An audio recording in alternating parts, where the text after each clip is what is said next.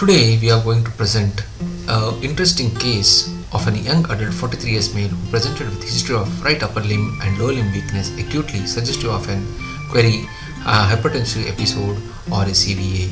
He underwent an MRI and carotid Doppler which showed that he had a huge acute thrombus in the left common carotid extending to internal carotid artery, which was documented by carotid Doppler, which showed a block of almost 70 to 80% as well as a very minimal flow.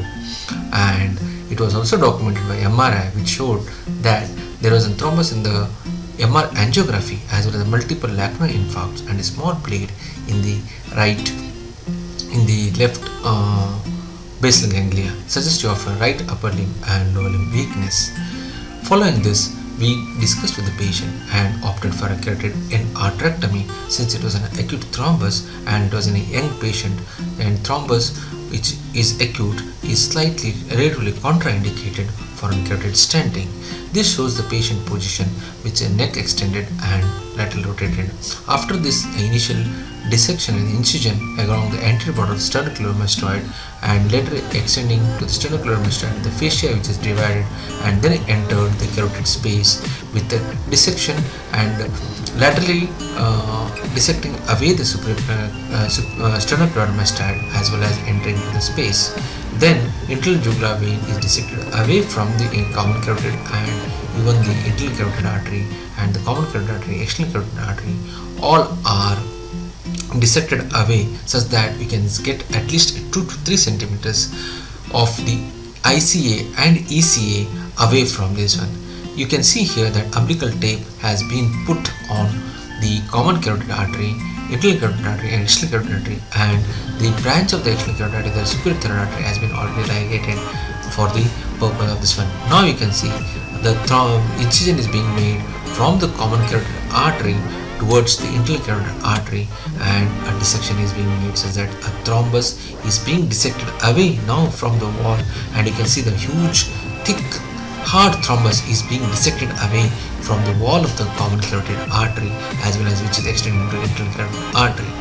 Now you can see with the continuous flush of the heparinized solution as well as the dissection, with the sharp dissection, the huge thrombus is being removed and the wall of the remaining carotid is being washed away with the small, whatever the small pieces of vein remain are removed away.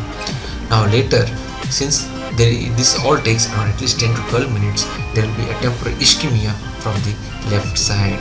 Now you are taking as stuck suture at the starting of the internal carotid. Now you can see the wall is totally clear from the opened carotid artery, and you are now started to suture the artery, and you can see that a good suturing has taken place, and we are now slowly releasing the clamped vessel. First, the clamping is done at the common carotid artery, then the internal carotid artery, then the external carotid artery. And when you are removing, it is the first the external carotid artery for the backflow is seen, and then the common carotid artery is opened such that any thrombus is let it go to the external carotid artery, and last to be opened is the internal carotid artery.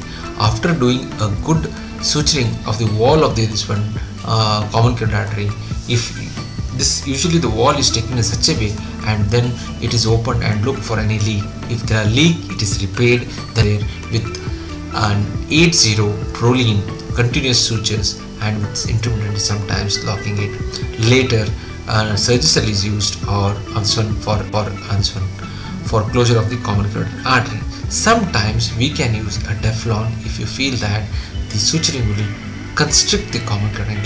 Now you can see the fascia and the muscles have been approximated and the skin is being closed with subcuticular sutures with a drain underneath it. Post-op, patient improved completely with no neurological deficits. This gave a patient a permanent solution instead of carotid artery stenting and being on for a long time anticoagulants.